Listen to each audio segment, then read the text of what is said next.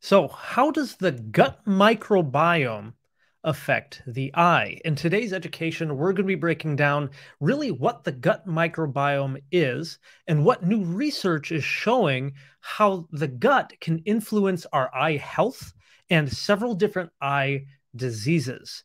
Now, today's education is brought to you by our channel members. So, thank you to everybody who is subscribed to the channel and then is a subscribed and contributing member to our channel because they help choose some of the topics that we cover. And I was able to put this out onto a poll between both our subscribers for the main Dr. Eye Health channel, but then also to just our channel members. And we give priority to our channel members. So again, thank you all. We're going to be talking about this education. And so if you have questions that come up, please put them in the chat, and especially toward the end of the education, because we'll do some live Q&A around the eyes. Without further ado, if you've ever had problems either with your gut or you've had eye problems, or you're just curious about kind of the new research that's coming out, finding out that our bodies are a lot more connected than maybe we once thought, then this should be really interesting. So one of the big things about the gut microbiome is that we've known about the gut and how the GI system works, and really all of when we say microbiomes, we're talking about an entire ecosystem of small microorganisms. This is bacteria, this is viruses, these are archaea, eukaryotes, all of the microorganisms that the human eye cannot see by themselves. We need a microscope to see these things. There's different microbiomes all around our body, on our skin. Even our eyes have their own distinct microbiome, and includes our mouth through our esophagus to our stomach, through our GI tract, and even out the other end. So it's very complex. And only about maybe 5-6 years ago did the research really start ramping up as new kind of testing was developed, and they started looking at really the DNA or RNA of all the different microorganisms. So when I say the gut microbiome, I'm really referring to all of that ecosystem, the small microbes that are living mainly in our GI tract. That's where a lot of this research is coming from. There is some research I found around the oral microbiome reflecting in the eye health, but maybe we'll save that for another video. So the microbiome is really diverse. And with the research that's been exploding, they've been finding so many connections throughout the entire body. They found that the microbiome in the gut is related to depression. It can influence multiple sclerosis. So it's, in fact, affecting some parts of our brain.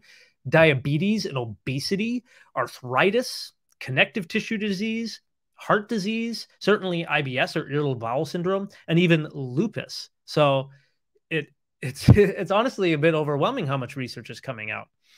But when it comes to the eye, and again, for my profession, I think any eye doctor who maybe is hearing this or reading research on their own about the microbiome is probably not surprised that we're finding a deeper connection between the gut and the eye.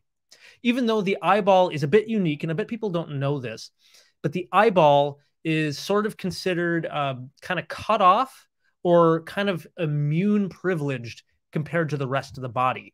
Your immune system isn't fully aware that the eyeballs are even there. And that's because it's severed off through what's called the blood-brain barrier, or sorry, the blood-retinal barrier, which is very similar to the blood-brain barrier, as well as the blood-aqueous barrier. This is kind of the fluid exchange between the rest of your body getting into the eye to supply nutrients to the inner workings of the eyeball. And so there are conditions like what's called sympathetic ophthalmia, where if somebody traumatically gets a damaged eyeball and pigmented cells inside the eye get exposed to your own body's immune system, you can develop an autoimmune response that your immune system kind of wakes up to the presence of the eyeball and then attacks the other good eye, and can lead to permanent blindness for people. So unfortunately, for people who have to go to the ER for a traumatic injury to the eye, some surgeons have to make a tough decision if they can even save the eyeball. Is it worth saving it? Or are they on a ticking clock where they have to choose to just remove the eye to kind of save and prevent that sympathetic ophthalmia from attacking the other uninjured eye? It's pretty extreme. So the eyeballs relatively kind of inert or separated immunologically from the rest of the body, or in some ways it is. So there are two conditions that really came to mind of how, even as a student, when I was going to school for eye care, I was aware that there was a mysterious connection between the gut and the eye. First is a condition called Gardner syndrome, which is really a specialized version of what's called familial adenomatous polyposis. This is where you develop different types of polyps within your GI tract, but you also develop other tumors throughout your body, and it's largely a genetic variant. The thing with Gardner syndrome in the eye is that when your eye doctor is doing an exam, we sometimes see these pigmented spots, like in the picture at the top there. That is called a chirpy, or which stands for congenital hypertrophy of the retinal pigment epithelium. So the pigmented layer on the back of the retina is hypertrophied. It's for some reason overgrown. And these are pretty common. If there's one in the back of the eye, we're not surprised, or the doctors are not concerned. So if your doctor sees this, they may say, okay, you have a large birthmark in the back of the eye. We'll take a picture of it and just watch it, monitor it. Not a big deal. But if there's multiple of them, then your eye doctors know that, hey, that's a risk factor for Gardner syndrome. And so anytime I've seen a patient with multiple of these chirpies in the back of their eyes, I will refer them to their family doctor and possibly a gastroenterologist to be looking for possible Gardner syndrome or colon cancer. People with Gardner syndrome have a really high risk of colon cancer. The other relationship to the eye that I think eye doctors have always been aware of is a connection of what is called uveitis. If you've never heard of uveitis before, it's basically a family of very extreme inflammatory conditions that affect the eyeball.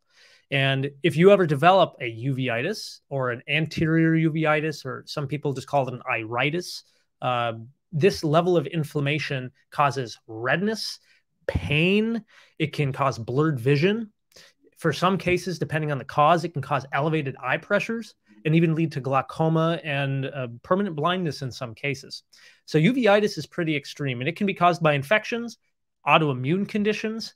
It can be, there's many different causes. Even a lot of causes, we just don't know what is causing it. But perhaps now with more research and looking into gut microbiome, maybe we'll end up finding more possible causes. But uveitis, a certain form of uveitis, has been always known to be associated with irritable bowel syndrome. So that's always a question whenever I have a patient who does come into my office and I diagnose uveitis. I'm always asking them several questions, running through their complete, like, their systems of do they have a new rash? Have they been bitten by maybe they've bitten by a tick in the past for Lyme's disease? But I always ask if they have GI upset, a history of diarrhea or bad bloating or other issues, because there is a strong connection to the gut. So when digging into this research, and again, there's a lot of it, so we're going to kind of stay a little bit surface level for this, but I'll throw in some interesting thing for people who just want to dive deeper into it. And I have sources at the bottom of these slides. So if you want to, you can search the PMID numbers or look for it on PubMed, and you should be able to find these articles. And most of them are open access, so you should be able to read them if you want. The big ways they believe the gut is connected to the eye is mainly speaking through antigenic mimicry. Dysbiosis, which if you've never heard of dysbiosis before, that means that there's an imbalance of good bacteria and bad bacteria in the gut. The truth is that's not a perfect analogy, because if you have 100% good bacteria, that in itself is also bad. And you really want this nice balance, this homeostasis of many different microorganisms living in your gut, because they communicate through the lining of your gut. They can influence how neurotransmitters are absorbed and basically produced in your body to connect to the brain and other tissues. So it's really important to have a good balance of microorganisms. But people who have this imbalance, then that is believed to possibly signal to the eye. And then gut mucosal lymph migration. And there's this big kind of concept with leaky gut. If you've never heard of leaky gut before, this is because microorganisms send signals through the mucosa, this gel, this mucus that lines your intestine. And they basically communicate and keep the epithelium, or the surface underneath that gel, this mucus, keeps it healthy. And so what happens if there's too much bad bacteria, it can end up basically eroding away the mucus development. And then your intestinal wall is exposed to these harsh bacteria and toxins, which then can penetrate directly through the tissue and get into your bloodstream to travel throughout the body and possibly even the eye. So that's just kind of a quick breakdown of how we think it could be connected. So I want to switch gears and talk about diabetic retinopathy a little bit, mainly because diabetes is such a significant player for eye health, especially here in the United States where I practice, where diabetes is a major issue for the overall just health of the economy and all the people, the population. So diabetes, if you're not super aware of it, diabetes with elevated blood sugars can damage the lining of the blood vessels. And the eyeball is one of the only ways we can really look inside of the body and see active changes due to things like diabetes, high blood pressure. And so if somebody's been diabetic, and uncontrolled diabetic, or just had diabetes for a long time, we can start to see the blood vessels get weak, and they start to change, and they start to even leak and bleed into the eye. And if they're not getting, if a patient or if a person who has diabetic retinopathy isn't getting proper nutrients to the retinal tissue starts to release inflammatory mediators and basically starts calling new blood vessels to grow inside the eye and leak. And it can be absolutely devastating, and it can cause blindness very easily. So thankfully, there's a lot of research on diabetes alone with gut microbiome, and even on diabetic retinopathy specifically. Now, it's so complex, and you can, again, I have sources on there if you want to read it yourself, but I just kind of broke it down just to kind of a simple summary. So the studies looking at the gut microbiome in relationship to diabetic retinopathy specifically did find that people who have diabetic retinopathy have decreased levels of anti-inflammatory microbes, as well as an increased level of pathogenic bacteria. So they basically have a lot of bad bacteria and don't have very much anti-inflammatory bacteria in their GI tract. And they overall have a decreased diversity. So again, you want a really healthy mix of different types of bacteria in the gut. And they basically started connecting that these individuals who have all of this mix of poor, healthy gut tissue ends up having higher risk factor for bleeding and retinopathy in the back of the eye. This next slide I put in here just because the signaling cascade of how the gut dysbiosis relates to diabetic retinopathy is even more complex than the previous slide I showed, but I love that they did highlight in the blue that there's decreased insulin sensitivity and increased endothelial permeability, which plays a huge role in just how blood inside the blood vessels within the eye end up leaking into the retina. With macular degeneration, this is one I spent a little bit more time on, probably because this condition, if you've never heard of age-related macular degeneration before, this can be a completely devastating, blinding eye disease, and it's probably one of the conditions I am personally most afraid of myself ever getting. This generally is for people who are age 55 and older, are at higher risk of developing macular degeneration. But people who are even more nearsighted like myself, it's a little different type of maculopathy, but still the kind of looks and presents in a similar way. Macular degeneration is in many ways a kind of a degenerative tissue issue. The tissue in the back of the eye called the retina that helps you see, the very center bullseye of the eye, receives a lot of oxidative damage because it's constantly being bombarded by light. It's the part of your eye that gives you color vision, allows you to see 20/20, allows you to read, be able to recognize your family's faces right in front of you. And so for people who are over the age of 55, and the older they get, they're at that higher risk of this tissue degenerating. Again, macular degeneration. And with this, they can have reduced vision.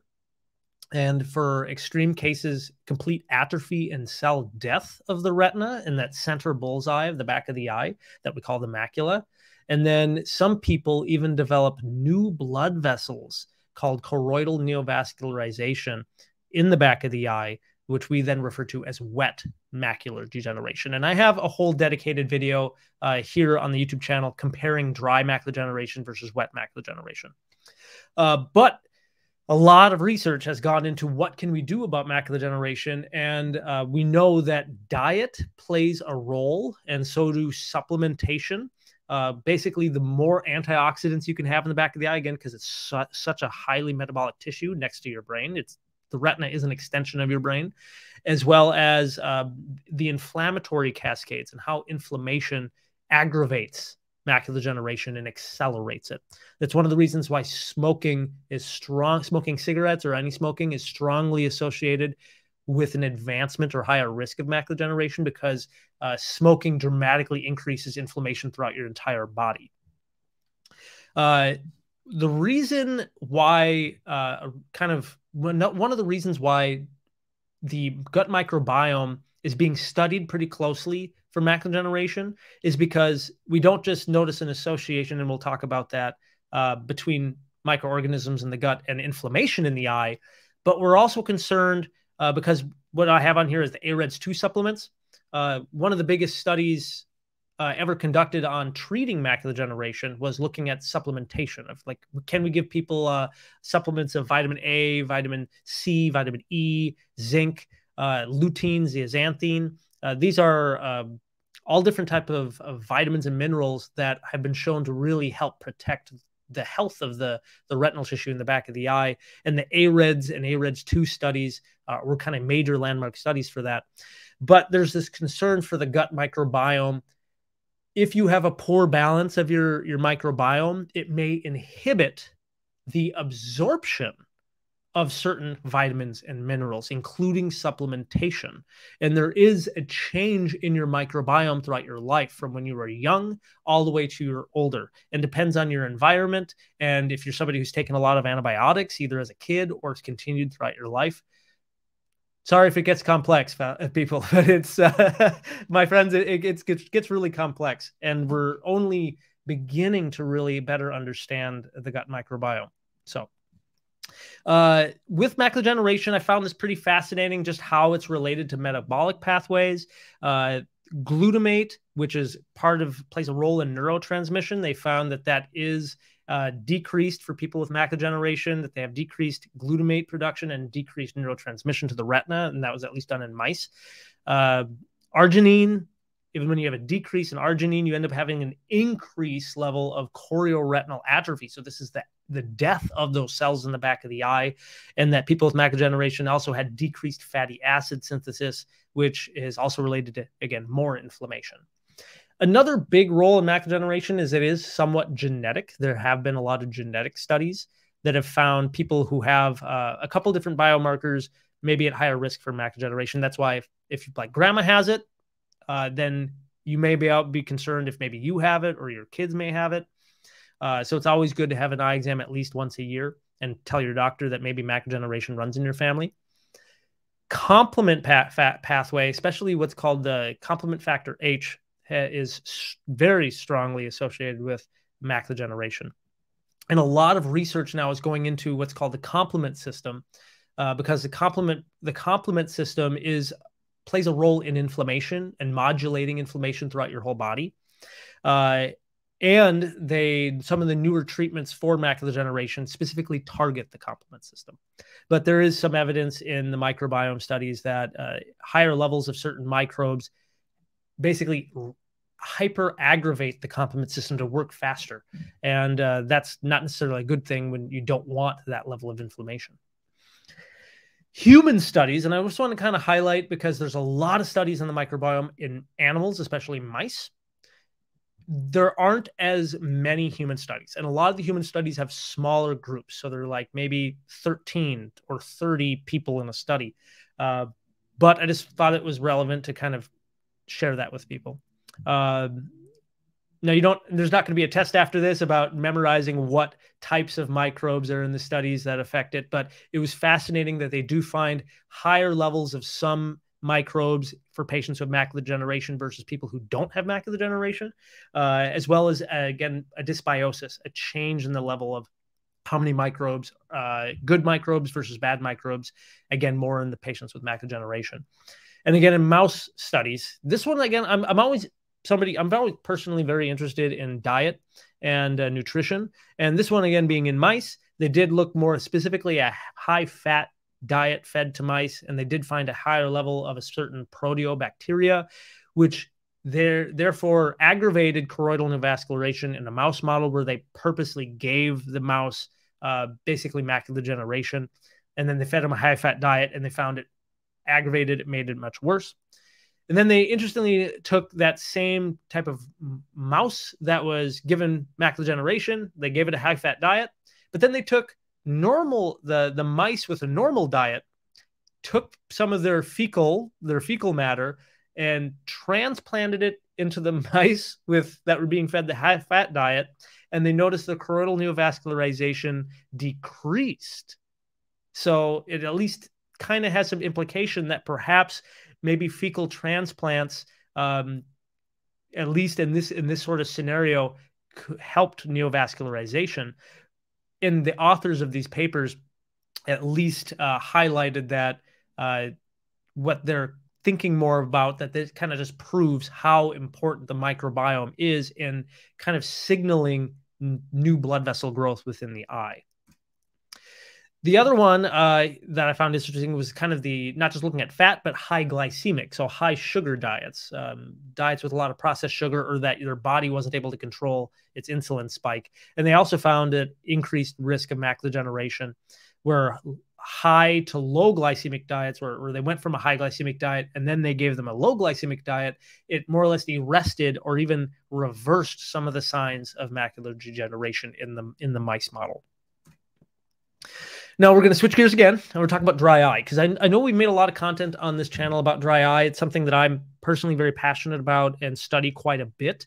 Dry eye disease is still probably not the one that's the subject in eye care that's received the most research into in terms of the gut microbiome, but there is quite a bit rolling out.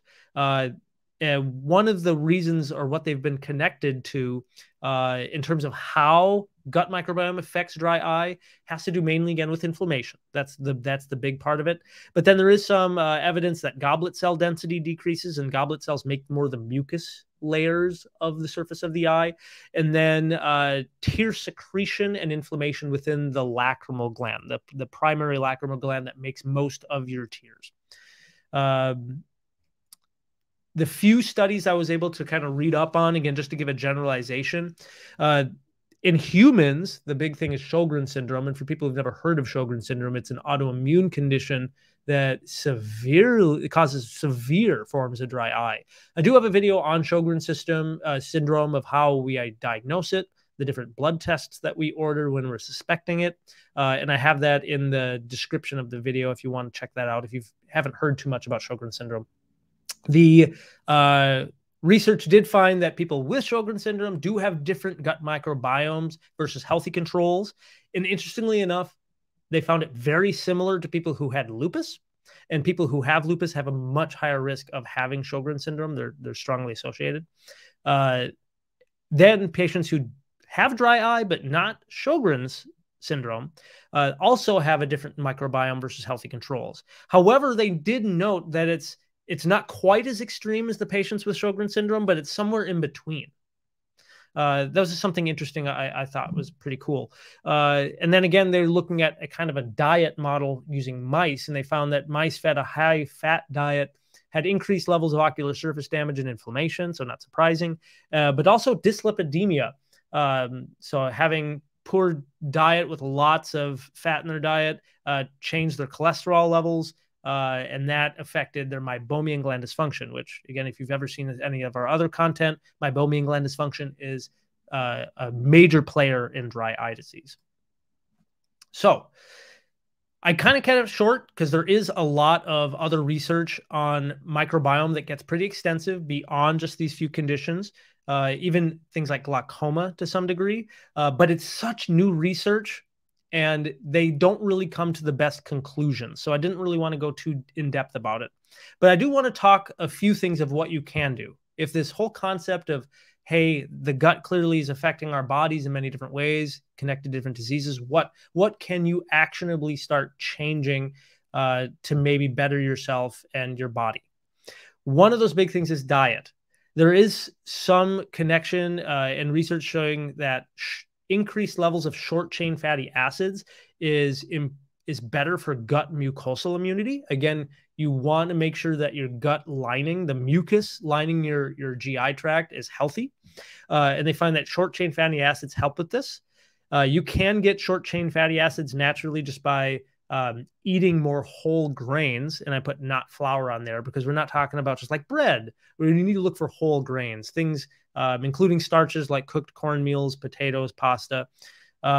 And there is some evidence that increasing short-chain fatty acid content decreases uveitis severity. Again, that strong inflammation inside the eye. There is some evidence about caloric restriction, which is kind of going into the world of intermittent fasting. And I have heard some other more famous doctors doing research on the gut microbiome.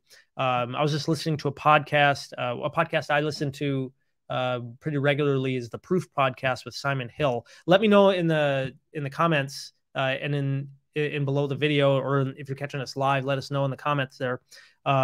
If you've ever listened to that podcast specifically or listened to other podcasts about the gut microbiome, let me know because I'm always looking to kind of hear new things and find new podcasts.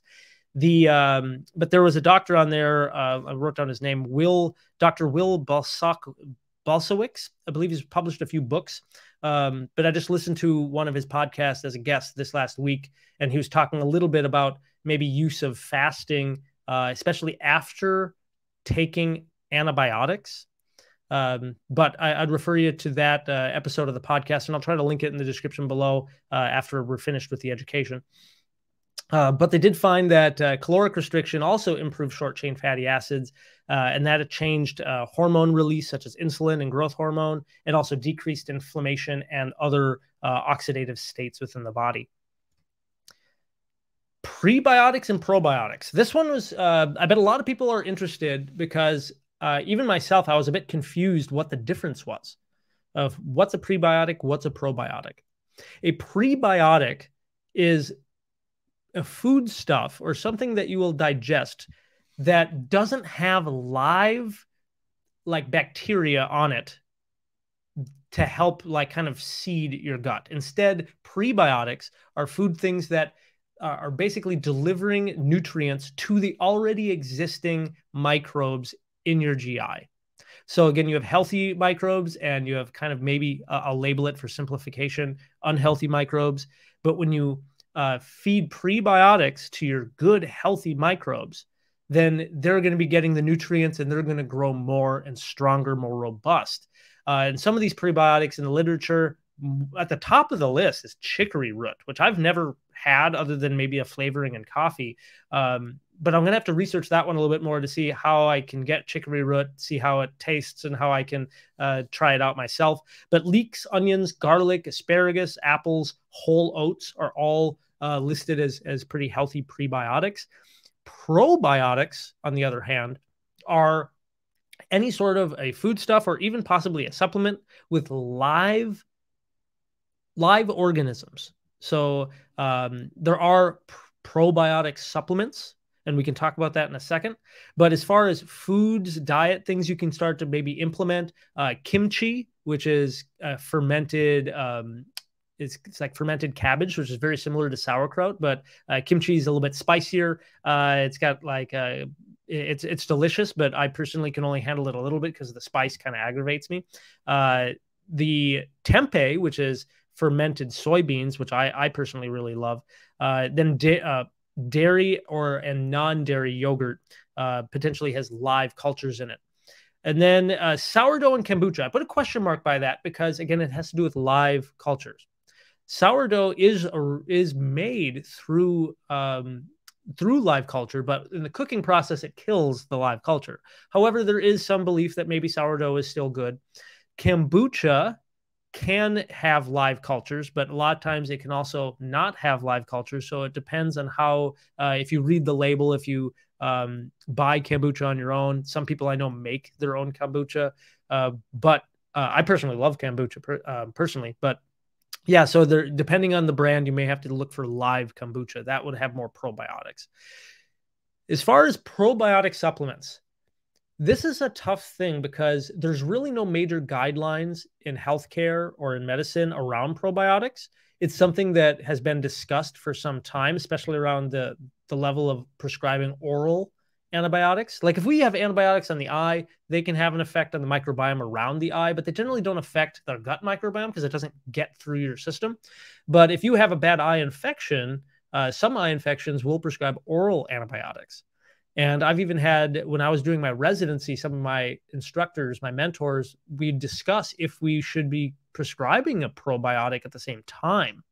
And I haven't really heard too much of different kind of thought leaders and people with more authority on whether or not that's something we should be doing.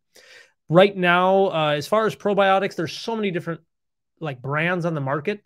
And just from my knowledge of reading some of the research, it feels overwhelmingly complex and tough for someone like myself to really say one brand would be better than the other.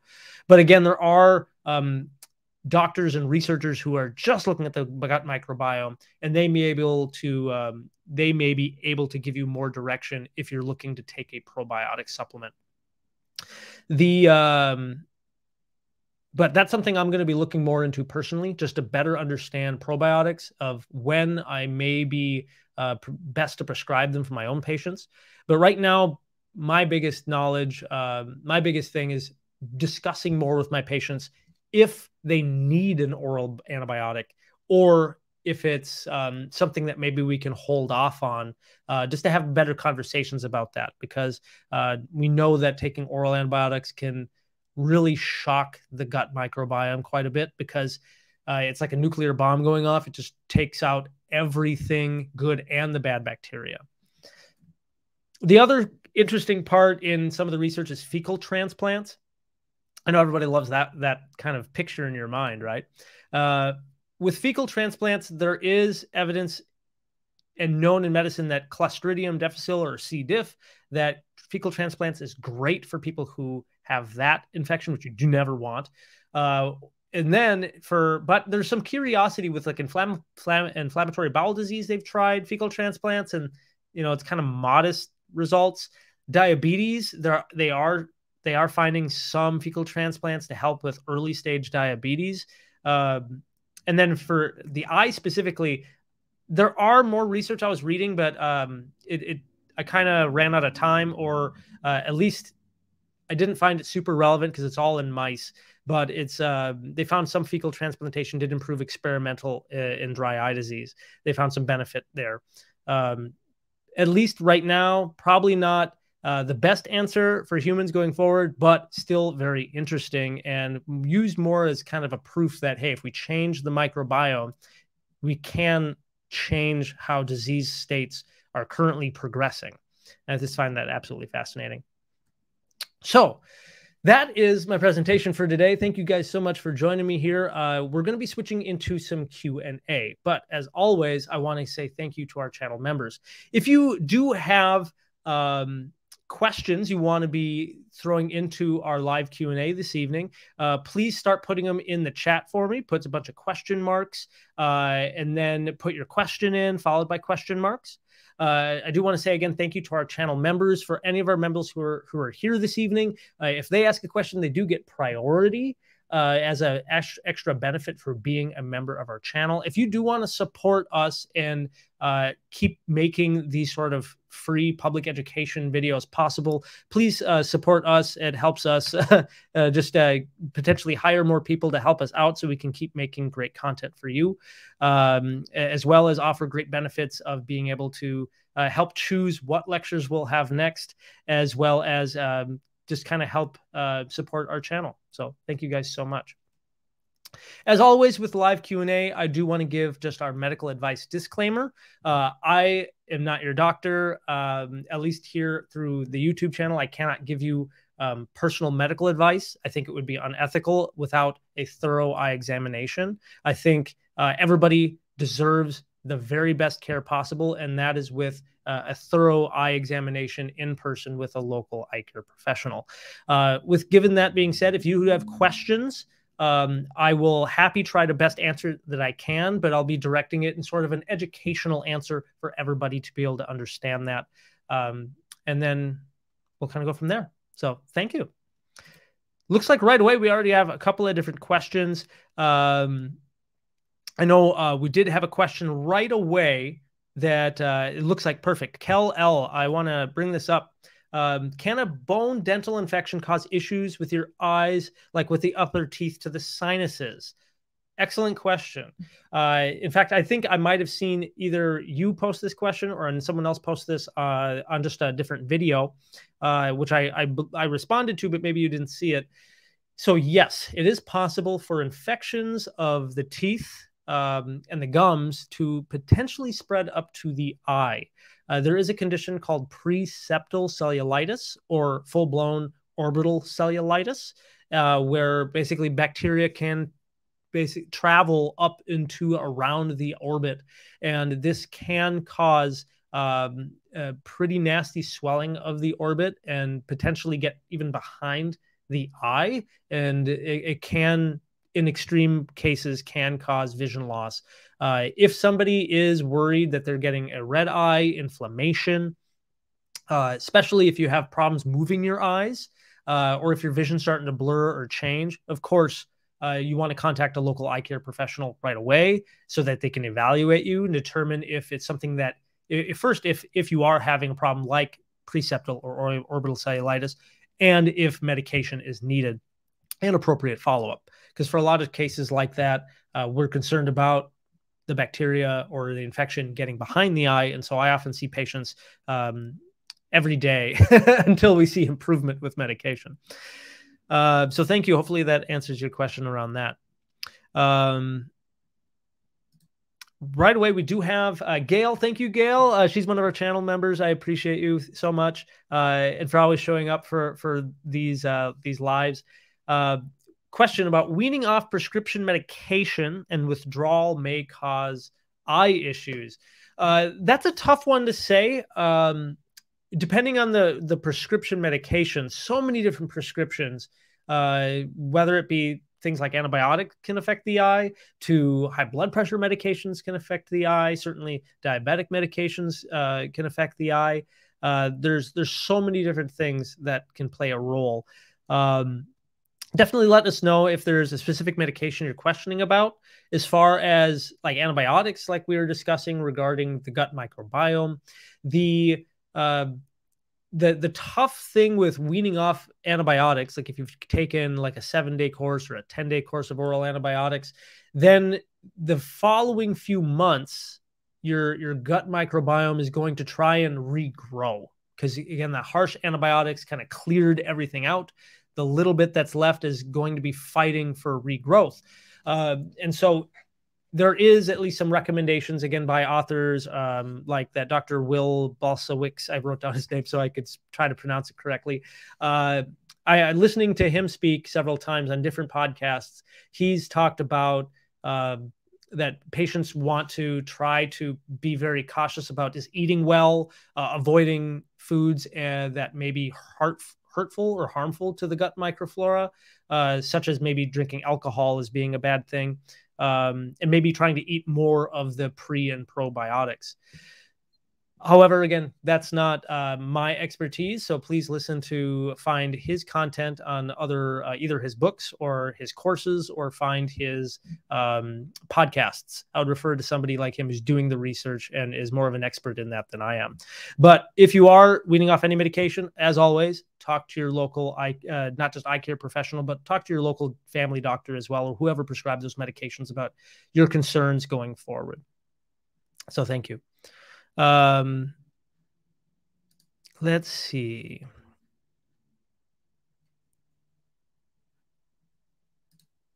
I see Carthial asks, what could be causing dry eyes only at night, even with using ointments and goggles, allergies perhaps? So it is true that dry eyes, at nighttime, a lot of people do experience dryness more in the evening. And it's believed that perhaps it has to do with inflammation building up throughout the day. It also has to do a little bit with just like blood flow and how like your eyes are managing dryness. Because if you're blinking all day like me and my eyelids don't close 100% most of the time, then there's a little area of dryness that your body can handle a little bit. But over the course of a full day, that dryness progressively gets worse. It's like your body can't catch up to heal the surface. And so at the end of the day, it may just have built up so much dryness that now you're symptomatic and you're really feeling it. That's what, at least kind of a thought or theory behind it. I know it's not specific in your question, but some people do sleep with their eyes open, and that can cause a lot of dryness and irritation when they first wake up or open their eyelids in the morning or even the middle of the night. So that could be another thing. And then allergies do, when I'm seeing a patient in the eye clinic for dry eyes, I am always suspicious of allergies. Not just because I'm thinking it's just allergies or it's just dry eye, but a lot of people have both. If you have dry eyes and allergies, it's like where 1 + 1 = 5. It gets much, much worse. And so that's a big thing that depending on some of the tests that we do in the clinic and what the eyes are looking like, we may not just be prescribing medications for dryness and lubrication drops, but also antihistamines to help battle any sort of allergic response. So hopefully that gives a little bit better insight into that.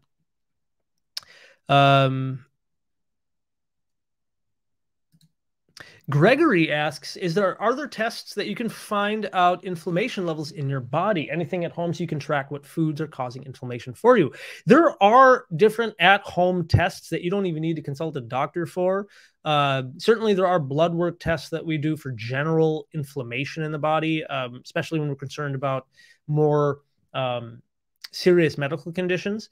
But as far as kind of the tests I think you're referring to, such as your kind of food sensitivity tests, there are a couple of these at-home tests. I've done one of them back in 2020, and it turns out I was like highly sensitive to like garbanzo beans and almonds. So I eventually had to like which stinks because chickpeas or garbanzo beans are in hummus, and I love hummus. So I had to, and I was having a lot of GI upset, and so I started to kind of wean off of those different foods.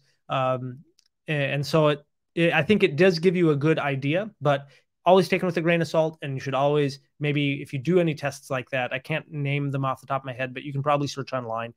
And if you do get those results, I do encourage you to talk with your family doctor about it, just to make sure that they can give you kind of their knowledge about those tests, about the accuracy of those tests, and if they recommend any sort of dietary or nutritional changes for you based on those results.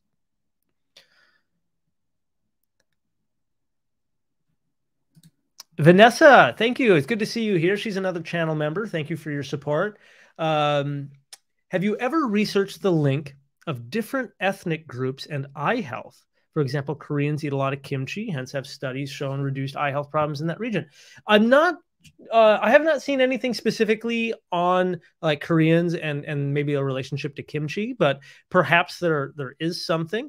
There are a lot of different research and connecting different eye diseases to different ethnic groups or regions around the world. It's like some eye diseases, like glaucoma, for example, tend to see in Black individuals or African descent. People with more of an African descent, they have a much higher risk for glaucoma.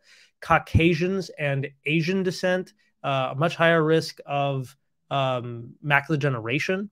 And like myopia is also something that we tend to see in people with some sort of Asian background, like from China. Those individuals, the rate of myopia is really high in those different countries.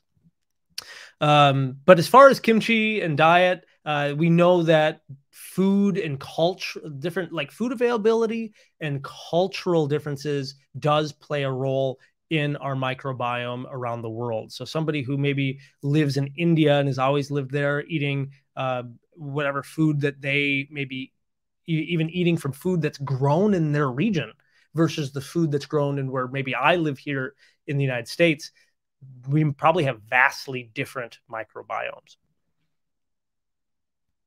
And then Kel Al asks a great question. Thanks. Do I see an optometrist or ophthalmologist?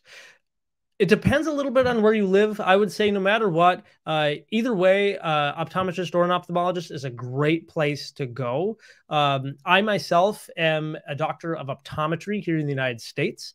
I know in a lot of countries outside of the United States, an optometrist means a different thing versus an optometrist in the United States because we're trained at a very high level medically, and we do a lot of even surgical procedures in the clinic, as well as diagnose, treat, and prescribe therapeutic medications to treat diseases, where in a lot of other countries, optometrists can't prescribe medications or do procedures. So it really is, it's a little bit harder to explain. But I would say even if you do see an optometrist, if you live outside the United States, then they're still, if they notice something wrong with your eyes or if they can't take care of it themselves, then they will be able to refer you to see an ophthalmologist.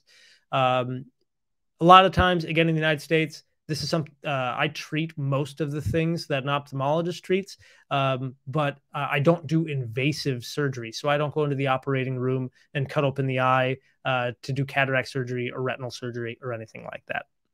Hopefully that gives you a better understanding or explanation.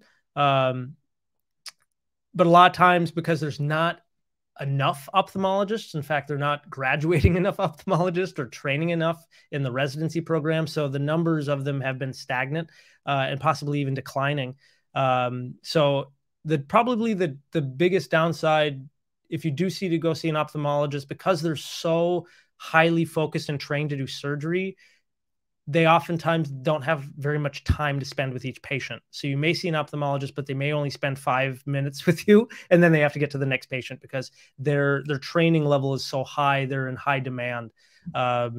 So that's kind of the downside, where if you see an optometrist, they may have a little bit more time to give you specialty attention. Hopefully that's a good answer for you. Ooh, thank you, Luis. Is there an association with eye floaters and gut health? That's a tough one. I have not seen any specific research connecting those two, but perhaps there will be. But I'll keep a lookout for that, and maybe I'll post something in the community if I ever find an answer to this question. Thank you. Allison Hartrick, thank you. Does anxiety cause after images? I can't say that anxiety directly causes after image. If you're not sure what an after image is, this is where if you stare at maybe a light or maybe a TV screen, and then you look away for a little bit and you still kind of see this after image of what you were looking at. I do tend to see that people with higher amounts of anxiety are probably very self-aware and very perceptive.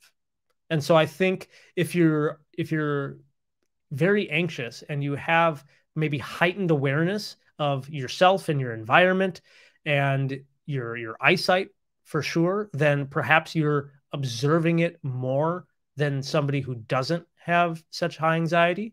I think there could be a connection there. But it's tough for me to say that anxiety causes after images, because after images are really a response from the bleaching of the photoreceptors of the retina in the back of the eye. When light hits the photoreceptors, they have to regenerate. And so if you look at a really bright light or for a long period of time, it's kind of like using up all the batteries, and eventually your body has to kind of restore the batteries. So it takes a little bit longer. But hopefully, again, that gives you a little bit better answer. So thank you. Fidelity just had a comment about drinking kefir twice a day. I've never had kefir. I don't know too much about it. I believe, correct me if I'm wrong, that's clarified butter, isn't it? Or it's a type of yogurt or something. You have to correct me if I'm wrong, but I'll look into it. I don't know of how that really affects the microbiome. Pablo, is this pre-recorded? It is not. Thank you, but I appreciate you being here. I'm still working through a lot of these comments and questions.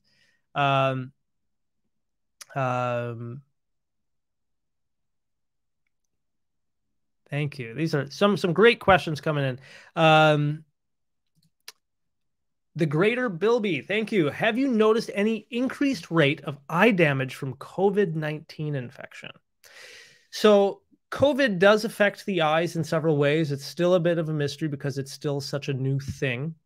We knew early on that COVID can cause a type of conjunctivitis, a form of kind of pink eye. That's been known. Now, over time, we've started to see some more ramifications, even affecting the retina in the back of the eye. One of my mentors has a great lecture on this, and I wish I could call his knowledge to me. But at least from my own experience, I have seen at least 2 rare cases of a retinal condition in the back of the eye, acute retinal neuromaculopathy.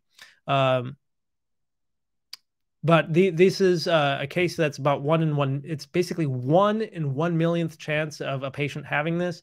And because of COVID, I've seen at least 2 cases within as many years. And this is generally in females within 2 weeks after having a case of confirmed COVID, where they had these permanent dark spots in their vision develop. And then we were able to scan the retina and perfectly line up where their scotoma, this blank spot in their vision, was, and be able to match that with thinning and basically atrophy of certain parts of the retina. And then I was able to confirm that with other published studies from other professionals around the globe that have been publishing on COVID-19 infection in relation to the eye. So really interesting. Unfortunately for those individuals, we didn't really see much improvement over time, and there's no known treatment for it. But certainly, again, COVID-19 is still a big mystery, and we'll find out more as time goes on.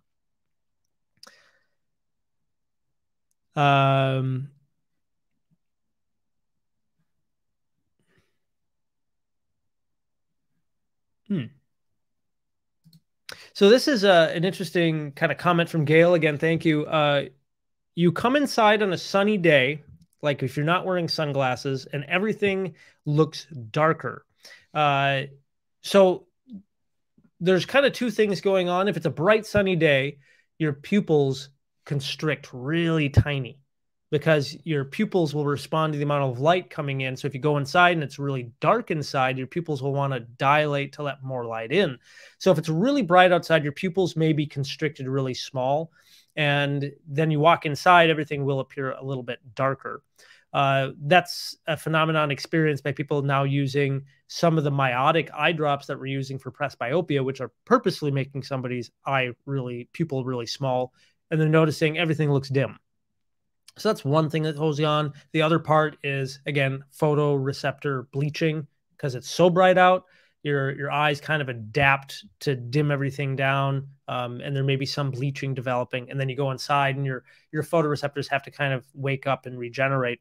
When you are in a dark room, your rods, there's rods and there's cones for color vision, rods more for just detecting light, detecting movement, and for brightness levels. And so that's why even in dim light, you can still see shapes a little bit. And that's because you have so many more rods that communicate and send information to your brain in order to see the dark room effect. This is probably going to be the last question I'm going to use for tonight, because it's almost been an hour, and thank you guys so much for being here. But your opinion on virtual reality headsets and eye health. This is a very interesting question, because now we have the new development of Apple getting into the game of virtual reality and augmented reality to some extent. So virtual reality has been around, since like the late 80s, early 90s. Like, really, if you look up the really old technology, There are concerns, or I would say concerns or worries about virtual reality headsets affecting the eyes in a negative way. I know they hire these companies, Apple, I know Amazon, I know Facebook, or Meta. These companies are hiring optometrists and ophthalmologists and eye care researchers, and basically to work with their engineering team to make sure that the eyes aren't affected or to reduce eye strain, asthenopia. The biggest concern I have with it is the fact that you may have a screen just few millimeters or centimeters in front of your eyes. So that raises questions if the screen element is going to be putting too much light into your eyeball. Probably not, based on our knowledge of the energy coming from screens. But there is some thought or concern. We maybe just don't know enough yet.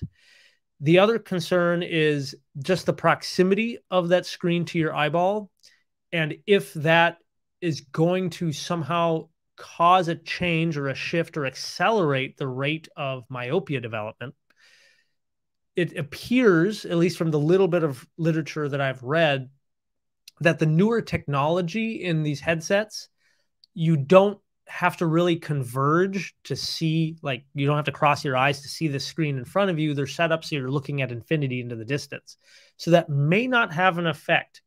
However, just because your eyes think you're looking in the distance, your brain may know that something is still right in front of you, because that's part of the training you receive in eye care, is learning about what's called proximal accommodation or proximal convergence, that your brain, even though you may think you're looking at something in the distance, something just in front of you, your eyes and your brain somehow sense it and already start to kind of try to use your eye muscles to accommodate for it.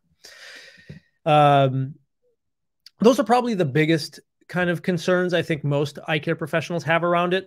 The other questions are, if you are somebody who doesn't have normal binocular vision, if you're somebody who doesn't even have two eyes that look straight, what if you're somebody who only has one eye?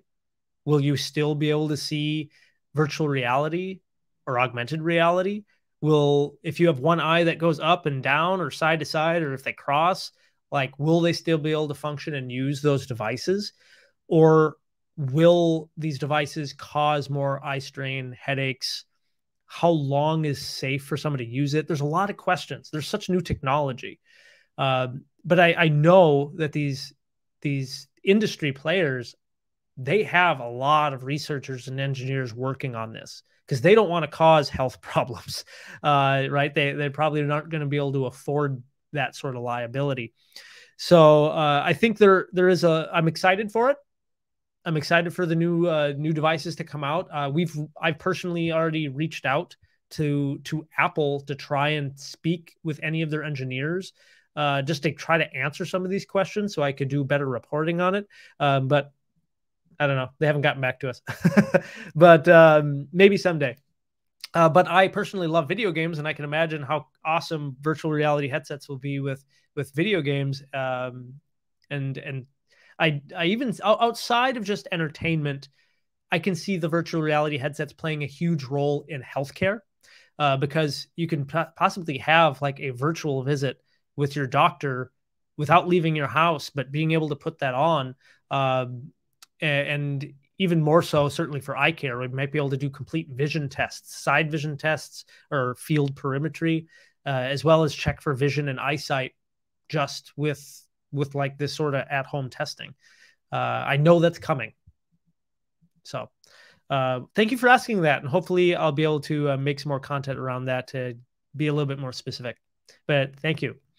Just want to say thank you to everybody for so much for being in here. We're going to be making more content. Next month, we plan on talking, I believe, based on our poll that we put out, we're going to be talking about autoimmune conditions specifically and how they affect the eye next month. If you do want to continue, if you are considering you want to support our channel here, please check in the description below. We'll put a link there. And then we hope to see you in a future video. Thank you guys so much. Have an amazing night.